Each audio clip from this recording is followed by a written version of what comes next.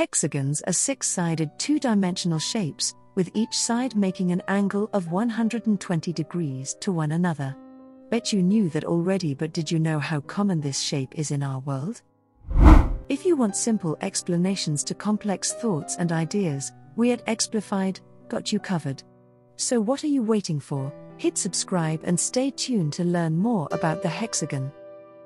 Nature has its own way of doing things, but the remarkable thing about its workings is that it always follows path where minimum energy is spent and maximum stability is achieved. Let us recollect hexagonal structures which we come across in the nature. Honeycombs, ice crystals, a small lens in the compound eyes of a bee. But is this shape found outside Earth? The answer is yes. If you look at the North Pole of Saturn, you would find a hexagonal structure, which is basically a huge cloud, with a side itself bigger than the Earth's diameter.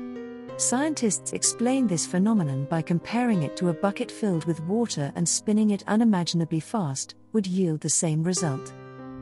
On Earth, though, we have explanations for its occurrings. Before we tell you that, you need to know what surface tension is. The molecules of a liquid have a sticky nature. In scientific terms, the molecules have a cohesive nature, which pulls other molecules towards itself. This property is responsible for achieving minimum surface area for a liquid.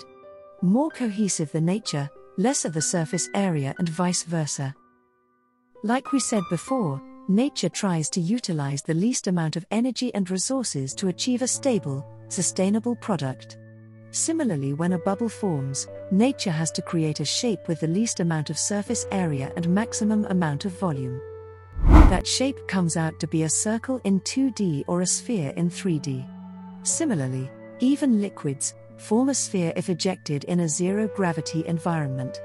Maximum volume and minimum surface area. But why are we talking about circles and spheres in a video about hexagons? Well, now if you tried a huge number of deformable bubbles or spheres in a close pack, then guess what? All the spheres would deform into a 3D hexagonal prism. In simple words, it would look like a honeycomb structure.